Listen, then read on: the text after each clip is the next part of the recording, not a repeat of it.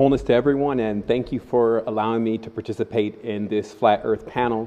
It's quite an amazing time. I got a chance to get in last night and give some brief information, but today I'm definitely ready to present some information about the condition of Earth, where we are, what it's shaped like, the dimensions, etc., to hopefully give more clarity on the subject. And I first want to say, giving big thanks to the Lightning in a Bottle team for making this all possible. Dream Rockwell, the sound guys, and all the people who put this together, the generators, the producers, the capacitors, and all the different components that are necessary for something of this magnitude to be possible. So I want to give thanks for that and let you know that this is extremely special to me in order to be a part of such a major event. Just a brief bio, only a couple minutes, because I do have about a 20-minute runtime on my presentation. And I just want to say that, the reason why I can speak on these topics is because I've been studying spirituality ever since I was 5 years old, and having a multiple level of experiences, not only just in that realm of spirituality, but also in the world. And it has brought me to a point of being somewhat of a connoisseur of spiritual knowledge. And I do, of course, share that knowledge with others through the platform that I have, which is AstroQuest, The Resistance, and currently open source spirituality, and that is Secret Energy, for those who are wondering, exactly where we're at and where we're producing information. I also wrote a book called The Code to the Matrix, which gives a deeper insight on language and everything that's going on in the reality, especially based on religion, external deities, etc.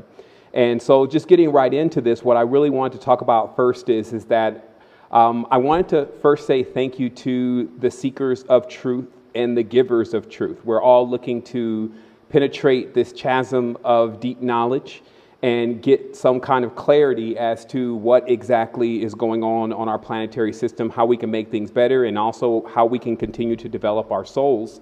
And that is primary. So the more of us that are sharing the knowledge and information, bouncing it back and forth, and coming into more of a realization of what's going on, the better.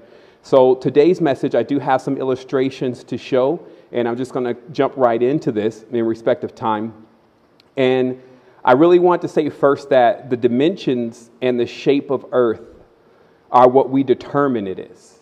We have to be very clear about where we're exactly at and what's happening and what's happened over time, but there is an infinite vault, meaning an infinite amount of space above us, and there is also an infinite abyss or space below us. And what we're doing is we're actually filling that space. We fill that space with our energy, our concepts, even our constructs. And we often have to see that our expansion moves in all directions. So when someone says that they're ascending, in equal measure, they're also descending, and they're also moving left and right. So ascension in itself is something that grows out into this direction because you're expanding, and that's something that's well understood about our spiritual vehicle. So the image that I'm showing you here is actually they're two rather ancient images from two spectrums of the cultures that are presiding here on Earth. And the reason why I'm showing this image is so that you can see that it's all encompassing the idea of where our origins are when we enter into physicality.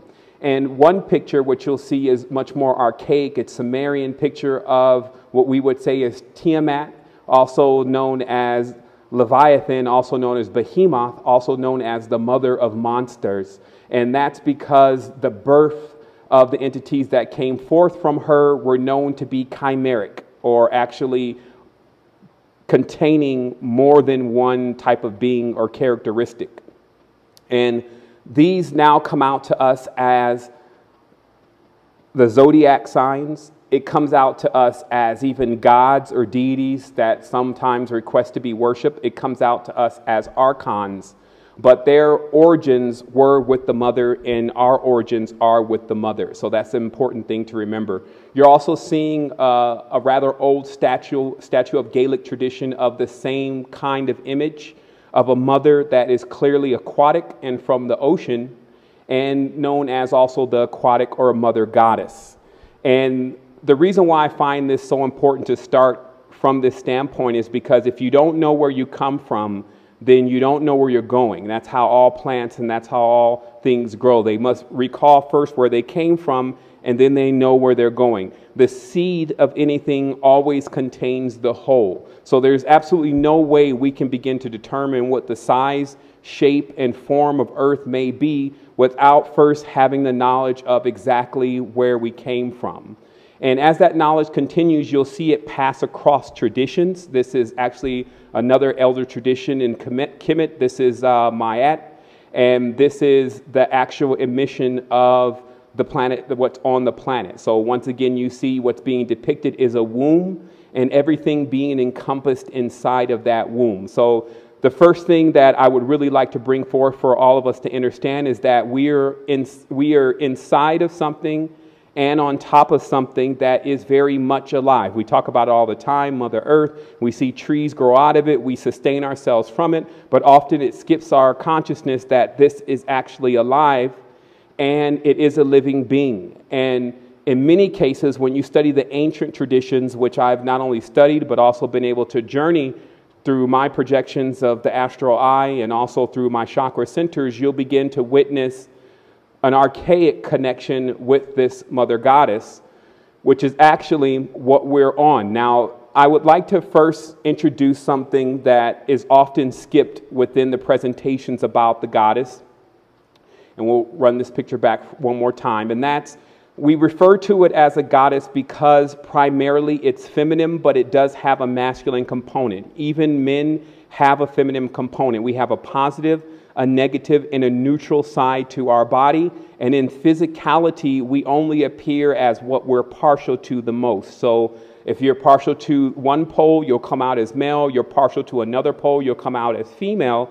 And if you ever come in completely balanced, you'll actually come into the reality as a hermaphrodite, which we actually don't see that much anymore because there's a 23.5 degree tilt on the earth that actually governs why most people use their right hand opposed to their left. So what you see here is you see also this birthing taking place, because some may ask, well, how did this mother birth these children? And when you study this from an archaic level, even the Parthenon, you see that women, as we would call them, could become pregnant without the actual external male component.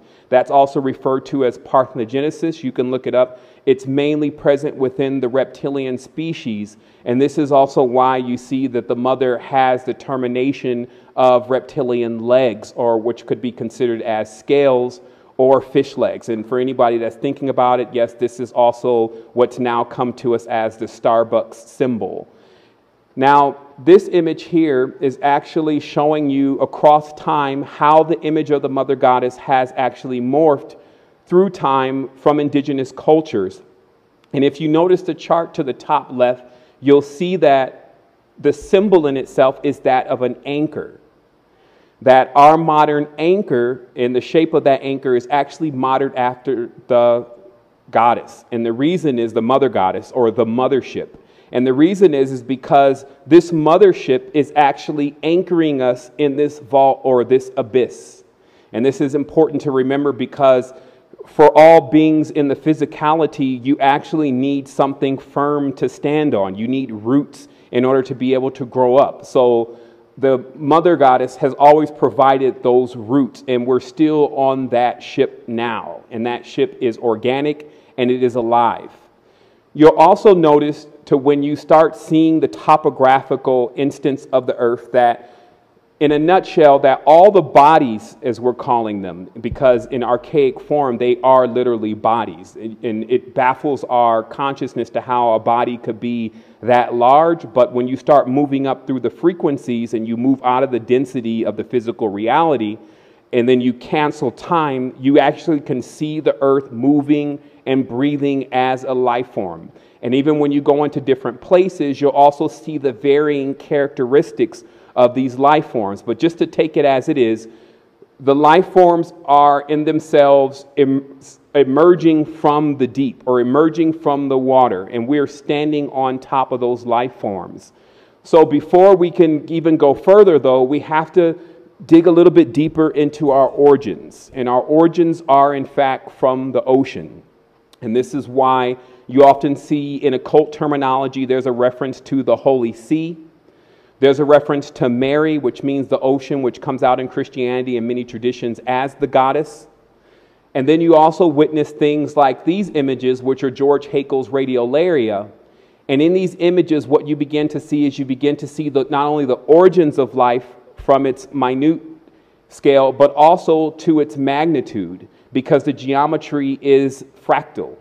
So this means that much of what, if not all of what has been introduced into this world today is actually been pulled from the ocean. And that comes in the state of our subconscious. It comes in the state of our inventions. It comes in the state of our occultism. It comes in the state of our symbolism. So it actually is embodied within everything that is presented to us in the world today. So while one may say there's nothing new under the sun, which is more of a male reference, as sun means male, there's actually the deep that one would need to research in order to get deeper into the knowledge about where we are and what's going on the planetary system. So as you can see here, when you begin to really study the albums of George Haeckel's work, you actually find entire shells that contain what we would call a heart, what we would call a spleen, and what we would call a liver, and the parts of the human body. But we're talking about a span of over millions of years of the process of the existence of this planetary system. So I wanted to let everyone know now, this is not an illusionary world. If it's an illusionary world to you, you would have to question how fake you are. This world is very real, and it also requires us to do some digging deep and also to use our extra senses in order to divine exactly what's happening here and what's gone on throughout the timeline. But this is a simple example of what you're seeing here is actually the helmets, or what appear to be the helmets of the Mongolians, but these are pulled from the sea. And it's just one example. I have several of them that I won't be able to show today, but one example of how our subconscious mind will pull a shape or an image of something from a primordial time and then come out with that as if we've invented it, or we use it as if it's something that we need to have as a part of our embodiment and a part of our protection. Here's also two maps that have been redone but come from much more ancient maps of what the world looked like before the continents began to divide. But the main characteristic that I want you to notice here is that everything is coming out of the water and surrounded by the water. So in the flat earth theory of the ice wall is actually an endless expanse of water that we're actually emerging from.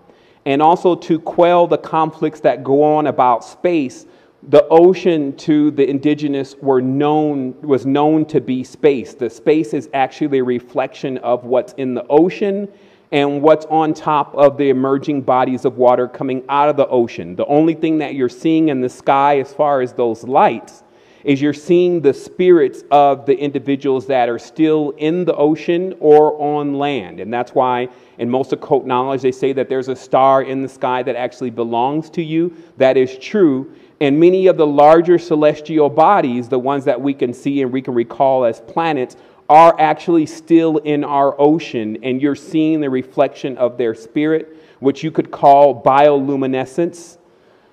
In addition to that, to also quell somewhat of the debates about if it's flat or not, we have to understand that even the top flat earth theorists did not actually use the term flat as a meaning of it actually being flat. That was just more of a catchphrase that kind of caught on for someone that was kind of discriminating against the whole theory that the earth was actually alive and actually a womb and a plane that we were walking on. Because in every sense, it's actually not flat. You can see many mountainous regions and valleys, and also structures that embed themselves so deep into the mantle of these bodies that it would be kind of logical that you could eventually circumference the entire thing, but it would not be an orb. And I think that that's what the biggest arguments are about, is that Earth is not a sphere, which it is not. It is more of a craterous bowl-like chasm. Now we're going to move a little bit forward here, again, in respect of time, in order to come to a total realization of exactly where we are. And as I said earlier, much of what our Earth turns into from a geometric level is based on the collective, meaning if the masses believe that Earth is X, then Earth becomes X. That's called a morphogenic field. It's actually when the consciousness of the species on the planet begin to determine the size and the shape of the planet.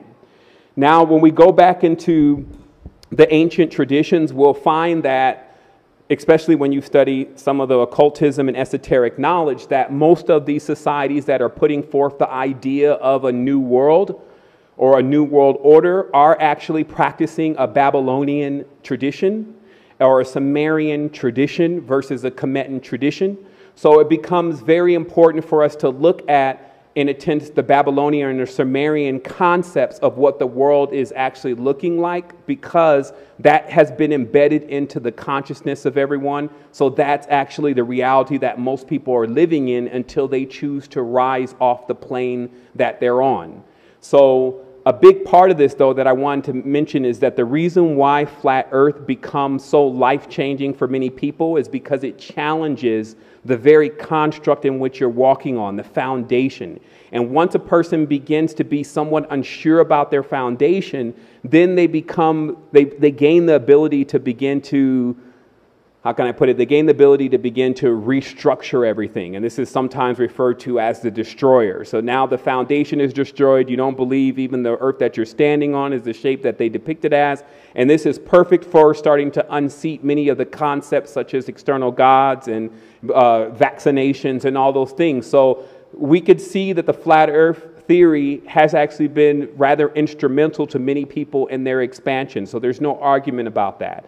The next step of this, however, is to go back into the ancient knowledge in order to realize what exactly is going on. Now, what you see to what I believe would be the left of your screen, which looks like a dome that's cut in half, and a pyramid, a ziggurat, rising from sea level all the way up 7 steps. Okay, and then if you notice, there's an inverted pyramid below that, descending into the underworld. And that is actually referred to as the underworld. So according to Babylonian theology and spiritualism, which again, we're still living in now, that the world was divided into 7 planes. This is also why we have 7 days of the week, 7 primary planets or 6 primary planets, a moon, etc. Because each of these planes actually represent a state of consciousness. These are the arcs or the archons that we're choosing to use to develop the most sentient life forms on the planet, or could be perceived as the sentient life forms on the planet. Because one of the major things that you read about in the Sumerian and Babylonian literature is that they're actually attempting to civilize and tame Earth. And in fact, it appears that there was a great conflict between the mother goddess and the Sumerian traditions, which are actually written in the Sumerian text, where Earth, as we know it, was actually disabled, and parts of that earth were used as the bodies that we're standing on now. Now, again, you would need to go deep into your theism and occultism and your esoteric knowledge and your meditations in order to divine this type of information. But the next thing that you'll start to realize is that if it's true, you will have a blueprint, meaning you will have a correspondence to what is supposed to be true, because it will redundify everywhere in the status of as above, so below. So what you're looking at here also in the middle is the spectrum. This is what we would call the rainbow bridge. This is what we would call the races of people, or the different types of people in the world, including the animals. And as you see that there are concentric lines, just like the Isles of Atlantis, concentric lines that actually mark the barriers between one existence and another. The truth is that what creates the buffer between one realm and another is actually the marriages that take place between those two, in this case, colors. But you do have a clear demarcation between one dimension and another. And for anyone who's gone through a massive spiritual experience, you'll find that you kind of raise off of Earth, or the Earth plane. You lose this body per se, but you gain the use of another body that is also shrouded around you, that is made of a less denser form, and then you're able to go through other spaces. So that's actually what you're seeing all the way on the right, is a diagram that was put together about how those concentric circles determine the development of the spheres that are around your body, in which we call the aura. In addition to that, you can see that the Babylonian or Sumerian concept was still the same as the earth and the ocean being a reflection of the cosmos. You're seeing that in the picture off to the right, to where below there's actually the 7 isles of the Sumerians, which again gives us the 7 gods, 7 days of the week, etc. And then you're seeing the mirror or the reflection or the correspondence being mimicked in the heavens, which again gives us the term as above, so below, in the heavens, also on earth. But another thing that I want you to see here, because this is going to start to solidify more and more that this is in fact going on and this is in fact true, is that if you notice that the base pillar of this ziggurat, which is also known as the black pillar, corresponds to Saturn in the Sumerian tradition. And the interesting thing that was discovered about Saturn, and we'll come back to this image later, but that the poles actually are of a hexagonal nature, and that's over there on the right. And that hexagon, of course, gives us the cube. So what you then can divine, if you're following along, is that this base pillar is also known as the cube. And this cube is in many tenses what the indigenous used to refer to when they would draw diagrams like this. This is, of course, the ancient Oriental depiction of Earth and the cosmos all as one, not as separate. And then another depiction of Oriental depiction of the Earth, again, as a square having 4 corners. And then again, we get here the Aztecs emulating the same 4 corners. And then even the most popular image of the flat earth theory, there being 4 corners. And this is somewhat of a metaphor that has been taken rather literal and needs to be blown up, because in a 2-dimensional aspect, the earth would then be flat. But in a 3-dimensional aspect, then it would be a cube. And that's what's referred to in societies as the square, and standing on the square. And also the 4 elements that are around the tips of the square are actually known as the 4 elements. And those elements were used in order to create the actual forces that you're seeing on the earth. So now images such as this, which is the Hindu mythological representation of the world, make more sense, because this tortoise, which actually, when you dig deep, they'll tell you is the female, is actually a correspondence to the parthenogenic mother goddess. The 4 elements, which would then be elephants, are then interpreted holding the bowl or the concave shaped earth. So now you can fully interpret that symbol. So the thing is that with ancient mythology, you actually need to have the experience and you need to have the scope of understanding in order to be able to interpret the symbols, or it seems quite fanciful that the earth could be on the back of a turtle. And it's just because our terminology that we use to explain things is very different than the ancients' terminology. Now, here's another image that I showed earlier that's also very important, because it gives you more of an idea of what actually exists in the realm slightly above us, even higher, and then how all those realms merge together. Because in the patterns or the orbits of the planetary systems, what you actually get is the tracing of the stars. And that's why the name of the mother goddess has also been known as a star. And the reason is because the orbits of these planetary systems actually begin to dictate the geometry that is placed within the chakras. So we go back here to this image again, and we begin to see that each step on this ziggurat in this particular Babylonian system does actually correspond to geometry. And how the Sumerians would put that is by numbers. Like Marduk was 50, there's 40, there's 30, there's 20. And these are to depict the levels of the chakra centers that are actually encrusted within inside of each realm. And now you'll see on Earth that we actually have, on the left, you see the phi, which is, the left is the pattern that Venus traces out in the sky. Those are concave pentagrams, which are very different than straight line pentagrams when you understand geometry. But those concave pentagrams are actually what you witness in plant life, in phi, and in much of the mathematical encoding of the planetary system. And then you have 5 and 6 come together. So 6 is the base pillar. So when 5 and 6 come together, they make 11, which creates actually a dual plane. So what you're actually witnessing here is the terminology phi, which is also fighting. It's also conflict, because phi replicates itself based on conflict. And then you have 6, which is also sex, which is known to be what is taboo on the planet because it's the reproductive cycle. So when 5 and 6 get together, then there is a birth of what would be 11. So this is how the planetary systems, and we're just using soft numbers here, nothing's in stone, but this is how the planetary systems develop the life forms that live upon it and crossbreed through marriages the unique life forms that we see around us now. So this, of course, is archaic. It takes place over millions of years. And obviously the knowledge of this, as I spoke about yesterday, has already been uncovered by the Royal Societies and the Enlightenment era that took place over 180 years ago, in which the knowledge that was sequestered from that system, which of course a part of it was George Haeckel's radiolaria, was locked away from the populace and used now to control them. So what you see is literally what you see. Things coming from the sea or concepts from the mother and then taken into the undivine masculine reality and then shaped and formed and fashioned in another way. And then they come out as if they're the gods and the inventors of this and that it belongs to them, etc., when that's not true at all.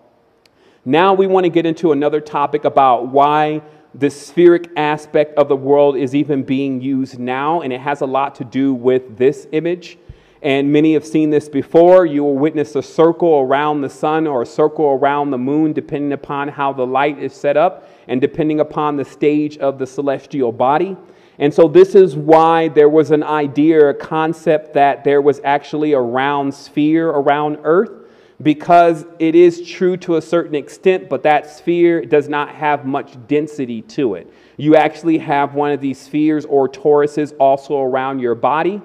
So it's again another metaphor that is taken out of context, but there's a big difference between a sphere and a circle. Now remember, that's 2D versus 3D. So the 2D circle actually represents, as a symbol, a cycle or repetition. It's generally called the course, as there's courses in time. It also represents infinite rebirth and death. So that's why the circle symbolism is often used, because it harkens to an enclosure or a place that we're confined within, and then that there is a boundary. As you see on each of these systems, there's actually a boundary between each space, and those boundaries are not to be crossed according to the governors of the system.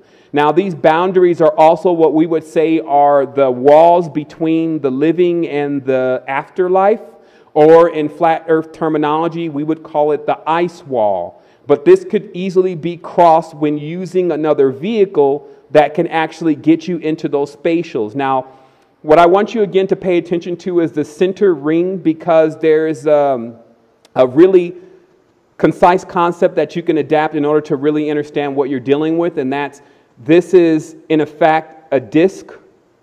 And I see that I'm running out of time, so I'll go ahead and conclude here. The last thing is just to understand that if you accept someone else's concept of what your space is, then this is a diagram of the manifestation of artificial reality, also known as the Adam Kadmon, which is when you're fed ideas of what the reality is that you're on, and then those realities begin to embed and interact with inside of your consciousness, thus creating a new kind of temple that can be controlled by an external party. The origins are with the mother, and I urge those to study this more, to tune into what we have, secretenergy.com, if you would like for more information. And thank you for having me on once again. It's been an amazing time, and I'll be looking forward to my presentation tomorrow, which will be about symbolisms.